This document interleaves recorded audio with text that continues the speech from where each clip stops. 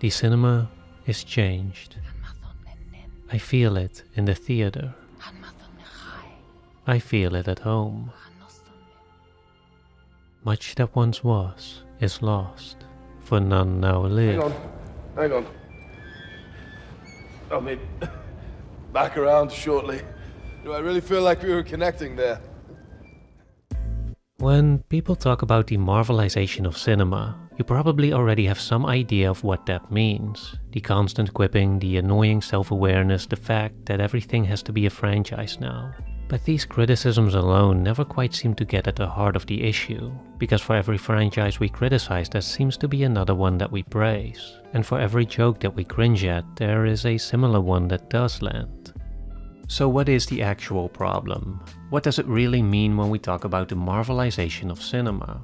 Well, in short, the problem, I think, has to do with a phenomenon called storytelling entropy, which is a term I made up in an attempt to offer a more unifying theory to explain, among other things, why you're no longer keeping up with Marvel like you used to, why you love some sequels but not all of them, where all these stupid jokes came from, why this worked and this didn't, and for that matter, why this didn't work either even though it definitely should have.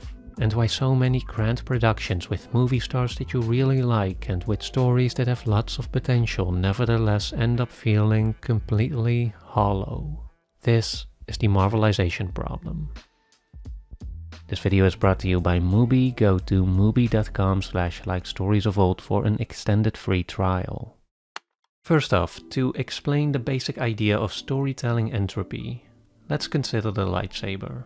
The lightsaber might just be the most famous movie object ever created, with a look and sound that most people on the planet will instantly recognize. And more than that, it's not just that people know what it is, there's a good chance they also know what it stands for. Because the lightsaber is not just a weapon, it's a metaphor. By virtue of its design alone, which suggests up-close and personal combat, yet with a dignified and elegant touch, it symbolically communicates a lot about the philosophy of its wielder, and about the larger world it exists in. Elegant weapon for a more civilized age. It even has a clear color coding to signify, well, you know. The point is that the lightsaber condenses a multitude of meanings and ideas into a simple singular object. And as such, we can see it as an example of anti-entropic storytelling. Anti-entropic because it renders disorder into order. It takes a plurality of story elements, unifies them, and then compresses them to their absolute essence. Consciously or unconsciously, we generally admire anti-entropic storytelling because it just adds so much richness to stories. And because it invokes the feeling that everything is meaningful, purposeful, and interconnected in a way that just makes sense. And though I've only been discussing one story element here, the same principle holds true for every aspect of storytelling. The characters, the plot, the world building, and so on. If you look at some of the most beloved movies ever made, you can clearly see this anti-entropic movement reflected in them. This intent to identify one core idea, and to then try and create the perfect encapsulation of this core idea by capturing it within every story element and every filmmaking technique, and by condensing it to its absolute essence. These movies are obviously great, but from a writer's or filmmaker's perspective, they can also form a bit of a frustration. Because going back to the lightsaber, when you have something as cool as this, you obviously want more. After all, you loved it, the audiences loved it, and also, it made a lot of money at the box office, and might make even more the second time around. But here's the problem. If you already have the perfect distillation of an idea, where do you go from here? How do you top this? Well, as the subsequent Star Wars movies show, if you cannot further compress, if you've already reached the absolute essence of your idea, you can either keep it the same, or you can start adding complexity, start changing elements that, ever so slightly, dilute the original concept. If maintained on a small scale, this isn't necessarily an issue, just some harmless variation. But when this entropic movement starts taking place on a broader level, like let's say you have a really iconic movie about humanity's ultimate warriors facing the ultimate hunter, and you want more of it, but because you obviously cannot go any butcher than this, you change humanity's ultimate warrior into a regular everyman. And when that turns out to be not very successful, you start looking elsewhere. Let's say you find another iconic movie monster, one that has its own meanings and themes associated with it. But you don't care, you move it into your own story. A crossover event, that's pretty cool, right? The critics might say no, but $177 million at the box office definitely says yes. That's more money than the original movies made combined. This is the way. You forget about storytelling, forget about themes and meanings. Everything turns into content. Content that can be smashed together, rebranded, revived. Everyone is loving it. Money starts flowing in like never before. You learn to embrace the disorder, the outward expansion. What else is possible? Well, you will soon find out, because you're about to enter. So now for the main thesis. To live in the era of Marvelization is to live in a time where storytelling entropy has become a widespread phenomenon that affects cinema in a multitude of different ways. Some obvious, others less so. And so to properly discuss the full scope of this new cinematic culture, I have broken it down into 3 key features that I believe broadly capture its main characteristics. With the first and most obvious being the rise of franchise building. Mr. Stark, you become part of a bigger universe. You just don't know it yet. Most of the blame for this one seems to fall on Marvel. They did, after all, bring the idea of franchise building into the mainstream and started the trend of major studios actively planning ahead for crossover events and other future stories that increasingly diminished the idea of the standalone movie. But it is also a bit more complicated than that.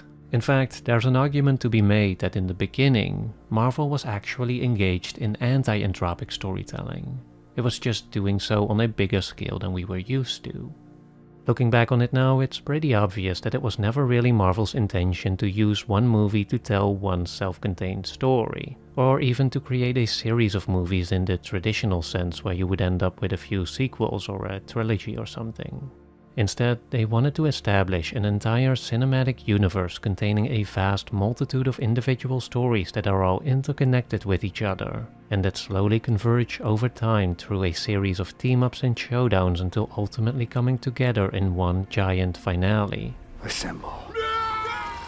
That was their core idea. And if you just look at the Infinity Saga, starting with Iron Man and ending with Avengers Endgame, I do believe they pulled it off. They took this comic book idea of a shared universe that gradually expands and brought us along with it over the course of more than a decade to what is generally considered to be a satisfying conclusion. Does this mean that every movie in the Infinity Saga was a masterpiece? No. But again, that was never the point. Individual movies in the Marvel franchise are more like Adventure of the Week kind of stories. They're part of a continuum that isn't designed to be groundbreaking with each individual entry, but that occasionally crescendos in these more monumental events, and that uses the time in between to connect us closer to the characters. Or at least that's how I personally learned to appreciate these movies. So where then does franchise building become entropic? Where does it become detrimental to the actual storytelling? Well, we see this most clearly in the way other studios looked at Marvel and took all the wrong lessons from it. Took that idea of a shared universe and employed it not so much as a storytelling device, but more so as a marketing model. We saw this with DC, which, among other issues, didn't take the time to let us connect with the characters and instead tried to force its grand finales into existence before the audience was given a reason to actually care. We saw it with the Dark Universe, which didn't really seem to consider if there even was a worthwhile connection between its stories and characters to begin with. And we saw it with the recent expansion of Star Wars, which definitely had potential as it offers a vast, fantastical universe with enough room for all kinds of loosely connected stories. but which unfortunately still can't seem to let go of the handful of characters and storylines from the original trilogy that everything keeps coming back to.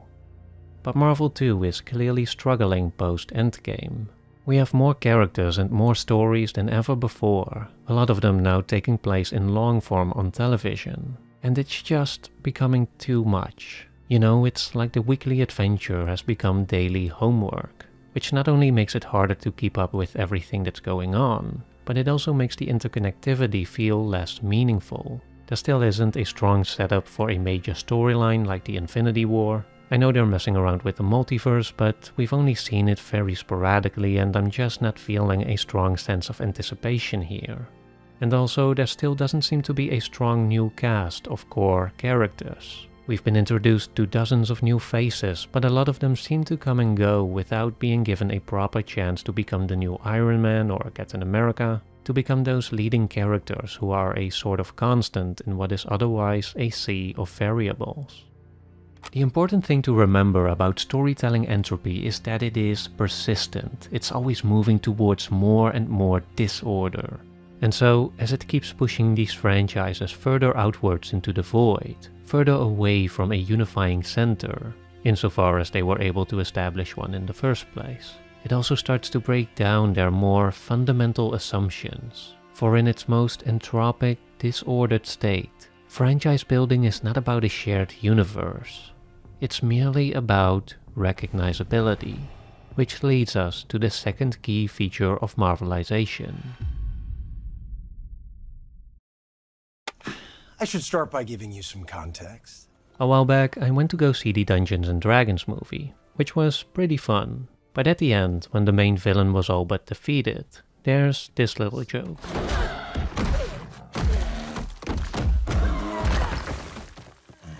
I think you got her! Regardless if you think it's funny or not, that's straight from the Avengers, right? I mean, the meta connection here is unavoidable. Marvel itself even did a callback to it in Thor Ragnarok.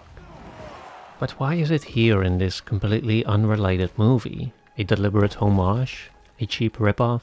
Either way, it seems to signify a form of interconnectivity or meta-awareness that we've been seeing a lot more of, and that a lot of people seem to dislike. Look for a box that says MacGuffin. Though not always, because here again the issue is a bit more complicated than it initially seems. Being self-aware and including meta-commentary is not bad in itself. It can be used very effectively in stories where self-reflection is the point, where it's actually an integral part of the story.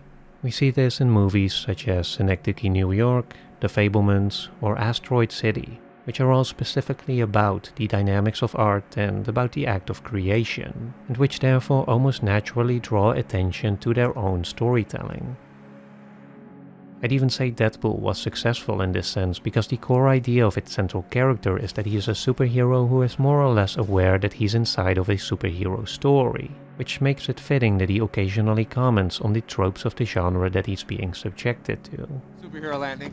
She gonna do a superhero landing. Meta-commentary can also be included as a part of the subtext that enriches the main story. Take for example how Christopher Nolan's The Prestige and Inception both symbolically reflect the dynamics of filmmaking to add weight to their stories that, each in their own way, are centered around deception and crafting illusions. You create the world of the dream, and they fill it with their subconscious.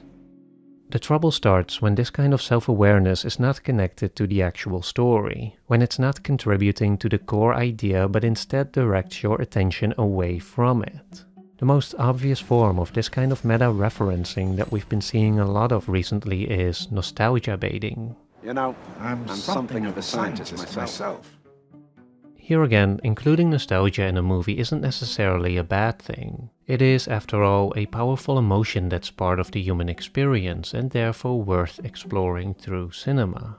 But when it doesn't meaningfully contribute to the story at hand and is just there for the audience's sake in a "hey, remember this" kind of way, that's when nostalgia merely generates disorder, or entropy.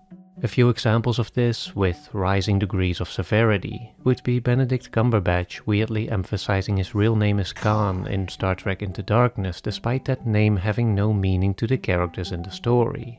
Jurassic World pretty much pausing the entire plot to soulfully remind you of the other dinosaur movie that was actually good, and The Flash doing whatever this was. And the interesting thing is that, over time, it feels like these kinds of references started happening even without the nostalgia factor. Like the earlier mentioned Dungeons & Dragons example, there's a ton of movies now that seem to want to invoke some sense of interconnectivity, be it a reference to some other recent movie or just some inside joke. Take for example how Ghosted, a movie that has nothing to do with Marvel, still had this sequence with a lot of ex-Avengers showing up, and Chris Evans doing his little Captain America fists. Though these references were clearly deliberate, they are not true homages as they have existed throughout cinematic history. That is, references in the form of loving tributes to a movie or a filmmaker that, in some way, served as an inspiration. Like the way John Wick 4 invoked the iconic scene transition from Lawrence of Arabia, or how the 2014 Godzilla reboot showed its reverence for Steven Spielberg's Jurassic Park. No, these are references to nowhere, references for the sake of making a reference. They are part of the wider memification of our culture in which recognizability equals entertainment, where our attention is increasingly pushed into purposeless disorder, and where it becomes increasingly difficult to engage stories with commitment and sincerity. Here we might be moving into the broader cultural issue of irony poisoning, the idea that we can no longer communicate sincerely and with vulnerability and have to turn everything into a joke instead. I've already discussed this more thoroughly in a different video, but I do want to briefly bring it up again here because I do believe that from a purely storytelling perspective, this kind of ironic detachment is an entropic force. Because when you have, let's say, a character who is struggling with her identity, you can create a nice little moment where she finds meaning in the kind words of someone who cares about her. But if you then do this... Is that, like, really corny? So corny. You immediately disconnect the audience from the emotion of the scene, and undermine the core idea at the basis of her entire character arc. It's hard to say though if it's because of our culture becoming less sincere and more ironic that we have more storytelling entropy, or that it's because of this kind of storytelling entropy that we became less sincere and more ironic. Either way, I do think there is some relation here, and I don't believe it has served our stories for the better. Ugh, that is so terrible. The thing about both the rise of franchise building and the growing meta-awareness is that they are not necessarily driven by storytellers themselves, but by the larger industry they exist in. And this brings us to the final and most nebulous key feature of Marvelization. They took your story and turned it into something trivial.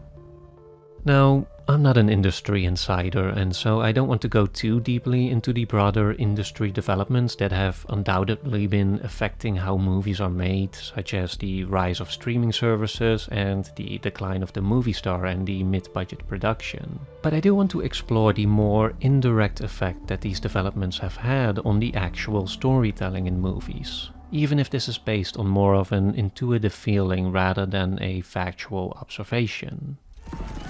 Not too long ago I was watching The Rings of Power, the Amazon series based on The Lord of the Rings and the broader mythology that surrounds it. And this is coming from a huge Lord of the Rings fan, someone who was genuinely hoping to be transported back into this world in the same way that I was when the first movies came out.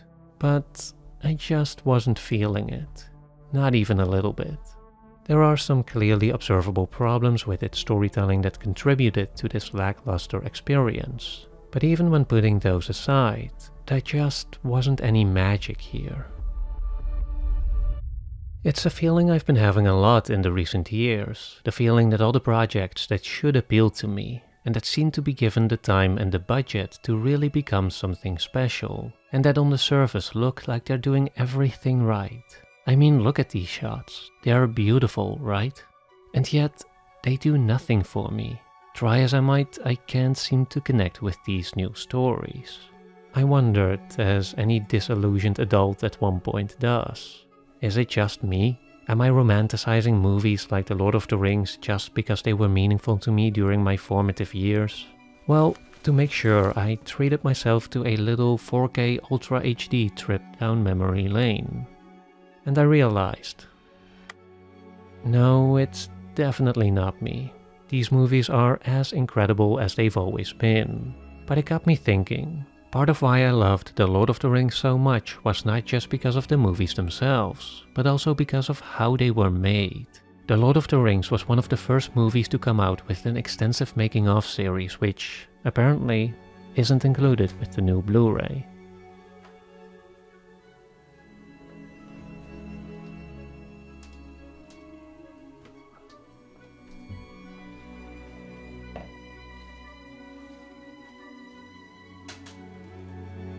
There we go. The appendices, as they were called, detailed the entire production process from the writing of the script to scouting the locations, building sets, finding the cast, basically everything from beginning to end. And the one thing that always stood out to me was the sheer amount of passion that was just so palpable in everyone and everything. To the 12-year-old that I was, it made filmmaking look like a magical experience. And this may have just been projection, but I'd swear I could feel this passion shining through in the final product. It makes sense that passion is an anti-entropic force when it comes to storytelling, perhaps even one of the strongest ones, because passion is what drives filmmakers and everyone involved in the filmmaking process to work with absolute commitment to condense their vision to that absolute state of perfection. And this is exactly what so often seems to be missing today. When you look at many of the bigger properties in recent years, it just feels like they're not initiated by this kind of creative passion, but rather by studios and producers that want to make certain movies or TV shows not because they're just yearning to tell these stories, but because they are part of a bigger vision, a more entropic vision that looks outward to include financial ambitions, marketing strategies, franchise potential, and all those other things that don't serve the actual storytelling. It's the difference between creating Game of Thrones and creating a show like Game of Thrones. The first is born from the passion to create something new, in this case, to bring a complex and subversive fantasy story to a wide audience that normally wouldn't be into this kind of thing. The second one just recognizes the success of something else and wants something similar. In other words, when it comes to corporate passion, it's not so much about the actual story, but about the appearance of a certain kind of story. I don't believe Amazon was just aching to create Citadel. They just wanted an international spy series. Similarly, I don't buy that anyone was dying to create The Grey Man or Red Notice or Ghosted. They were just items in the bigger streaming service shopping cart that were selected because, building on the previously discussed features of Marvelization, they had enough recognizable elements and enough franchise potential to be worth pursuing. Through this lens, we can also see why Game of Thrones deteriorated so significantly over the years. The passion behind it turned entropic. Instead of focusing on quality storytelling, the showrunners became increasingly concerned with fan service and with staying ahead of audience speculation, which caused them to make rather poor alterations to their original vision. And instead of sticking with the show until its natural ending, they got distracted by the promise of other projects, which resulted in them carelessly rushing towards the end. To be clear, I don't want this to sound like a black and white, fundamentally good versus fundamentally bad kind of thing. It's definitely not as dramatic as that. Passion projects still have to do with the business side, and corporate ordered products obviously still have passion involved. If you look a little closer at how Amazon acquired the partial rights to Tolkien's work to make their Rings of Power series, it becomes clear that the showrunners they hired are genuine fans and creators with the best of intentions. And I believe the same is true for J.J. Abrams, for example, when he was selected to reboot Star Wars, and for Colin Trevorrow when he got to do the same for Jurassic Park. But still, I can't help but feel there's a noticeable difference, even if only on a subconscious level, between movies that came into being because passionate filmmakers relentlessly pursued that green light from the studios, and movies that were first quote-unquote ordered by studios and had those passionate filmmakers coming in later. Perhaps the most shining example of this is the Hobbit trilogy, which had the same filmmakers behind it as The Lord of the Rings, but which just wasn't the same. The many behind-the-scenes problems of the Hobbit movies have already been widely documented, but the main one I want to emphasize here is that they were initially Guillermo del Toro's passion project, and were only later given to a reluctant Peter Jackson after a conflict with the studio. In other words, when it comes down to it, The Hobbit was essentially The Lord of the Rings, but made with corporate passion instead of genuine passion. And to me, the results speak for themselves. What have we done? Despite Marvelization being a significant movement in cinematic culture, arguably the dominant one, it's not all-encompassing. No single trend in cinema ever is. There's obviously always interesting stuff being made outside of the bigger studio systems, but even within them, there are notable exceptions of movies that, on the surface, could easily have become another victim of Marvelization, but somehow managed to break free and deliver some genuinely great cinematic experiences. So how did they do it? Well, on that purely storytelling level we've been discussing, it's actually pretty simple. Just reverse the entropy again. Make original movies like Oppenheimer and Barbie that stand on their own without being forced into some larger cultural or cinematic framework of purposeless meta-references, and that have passionate filmmakers driving the production. Then burn down every existing franchise and just... wait. Actually, that's a bit too easy, right? Because how about all those sequels and franchise entries that we do love? How about... Top Gun Maverick was widely celebrated as a grand return to classical cinema. And sure, the movie had no business being as good as it was. But what was it really that made this feel so classical? The fact that they flew in actual planes? They didn't even do that in the original. That it told a standalone original story? Not really. It was still a sequel filled with nostalgia. What then separated it from movies like Ghostbusters Afterlife or the latest Indiana Jones? That it was just really, really good? No, I think we can do better. I think the real reason why Maverick was such a success is because it is one of the rare examples in which a sequel takes the essence of its original idea and refines it even further. In other words, it continued the story while not only avoiding storytelling entropy, but it actually managed to be anti-entropic. Because what's the essence of Top Gun? It's about these elite best of the best pilots who have to push themselves to reach even greater heights, right? And the original definitely captured that, but not perfectly. If we ignore the cheesiness and just look at the actual story, you can see that the plot tends to meander a bit between different elements that are connected, but not as tight as it could have been.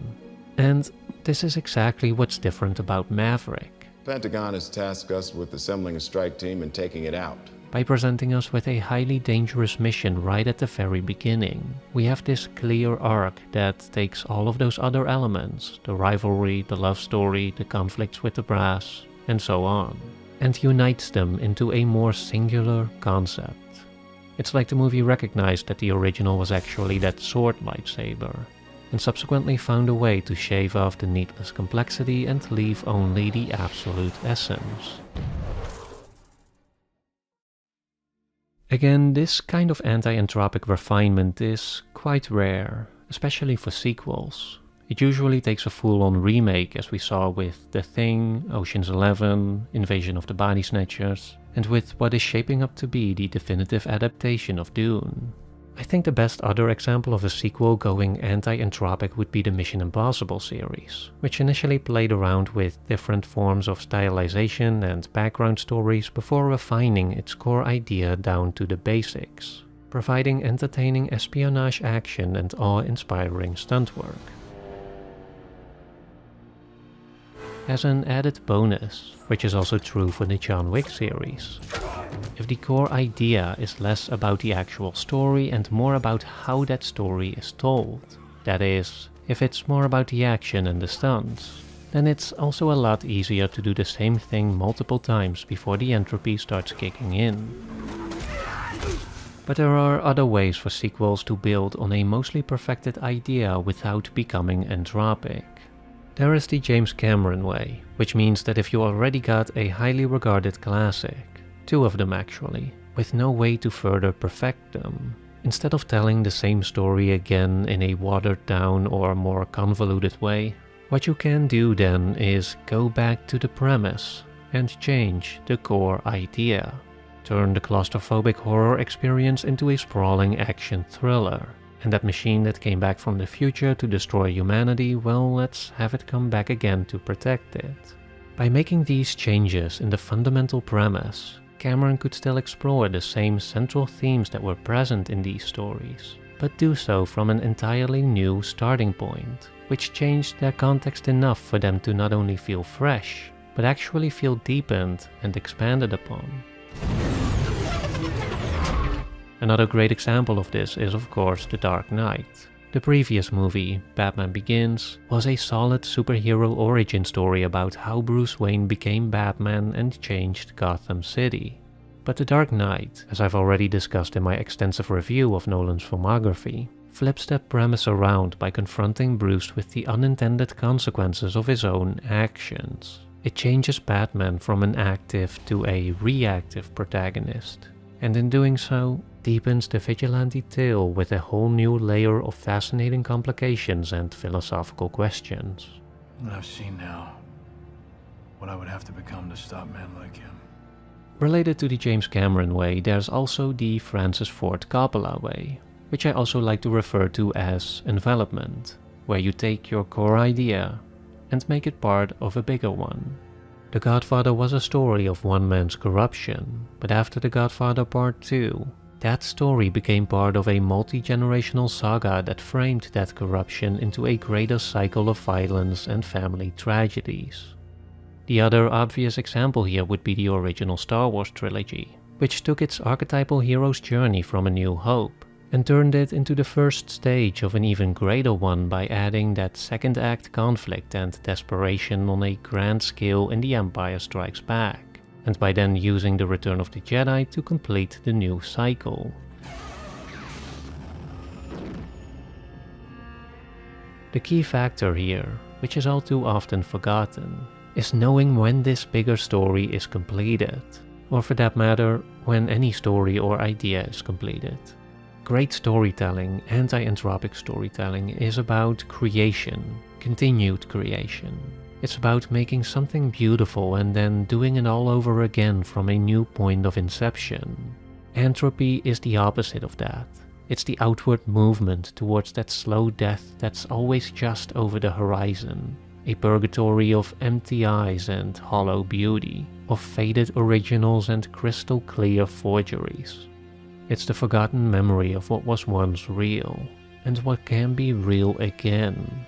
But in order to achieve that, we have to be able to move on. We have to allow our stories to end.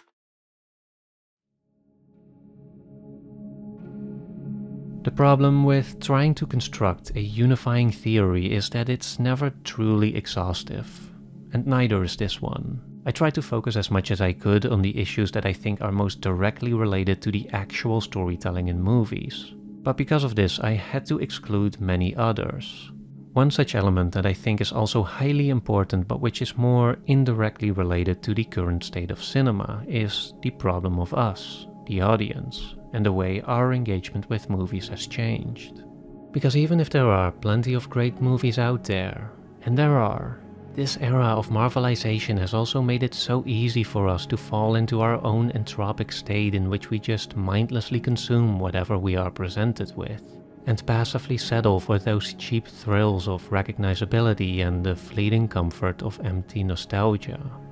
There are, however, ways to break out of this cycle as well, and to become more actively engaged with cinema again. Over the years, I've personally used a few strategies that I found really helpful and really enjoyable. And luckily for you, they are now easier than ever, thanks to Mubi. You know, the curated online cinema streaming hand-picked exceptional movies from around the world. But first, here's what I used to do when I was feeling a bit uninspired. What I did was I categorized movies together so I could really immerse myself into the work of a specific director or a certain era of filmmaking.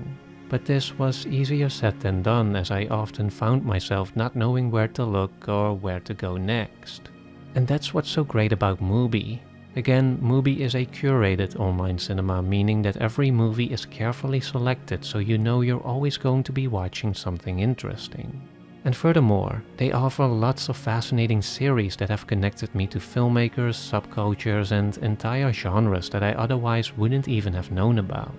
It's just such an incredibly refreshing and enriching way to explore the best that cinema has to offer, and to reinvigorate your passion for it.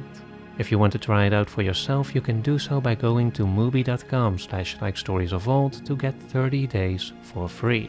That's mubi.com/likestoriesofold to claim your extended free trial and to start reconnecting with cinema today.